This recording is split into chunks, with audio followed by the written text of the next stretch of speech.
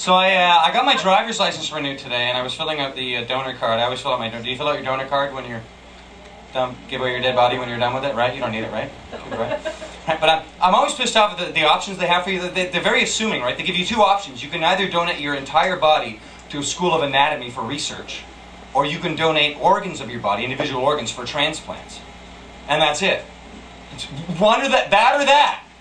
Like there's no other, it's like an important decision. I just think they should have a third category, other, and then you just fill in whatever, right? Like for example, I would like to donate my dead body for the purposes of practical jokes. Right? If someone's got like a really good gag, they're like, oh my god, we could get a huge laugh here, but fuck, we need a dead body. I'm in, you know, sign me out or whatever the hell, you know. You know, they'd have to keep my body someplace, and then there'd be like an application process you'd have to fill out to make sure that the gag you have in mind is dead body worthy. Right? But it'd be pretty funny if you want to take out the dead body kind of thing, right?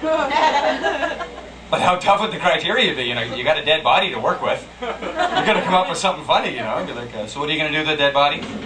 You're just going to throw it at your sister? Right, that's hilarious. Yeah, go ahead. She'll scream. That'll be great.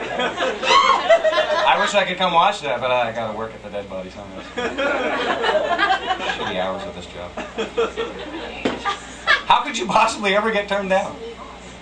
You want to make Weekend at Bernie's 4? No, I'm sorry. That would be the only stipulation I would have. No, I will not appear in Weekend at Bernie's 4. Under any circumstance.